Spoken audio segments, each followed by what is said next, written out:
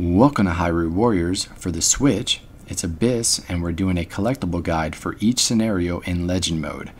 In the description below, we'll have timestamps for each individual collectible, just in case there's a certain one you're missing. Alright, to find the 4 collectibles, you need to do the following. The heart container is normally located behind an obstacle, or you need to bomb a boulder.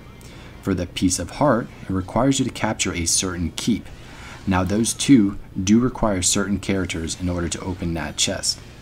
Now the first gold skull, simply just need to KO 1,000 enemies and then you'll be able to locate it on the map. But for the second gold skull, it requires you to complete every single scenario once, play that stage on hard, pick a certain character and weapon. For that one, I do like to go over that as soon as we get to that point in the video.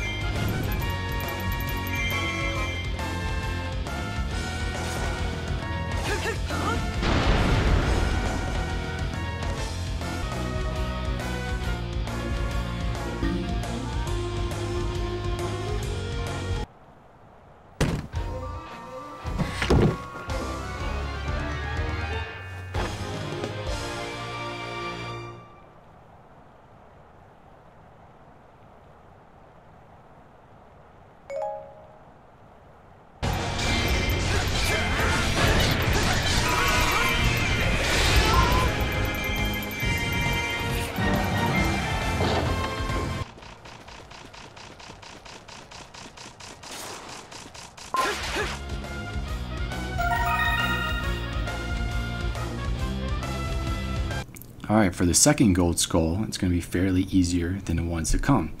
For this one, you need to wait till you get to the point where you summon the Great Fairy, and then it'll be located in a keep in the bottom left corner of the map. With that being said, if you have any questions, please comment down below, and don't forget to like and subscribe, and I'll see you next time.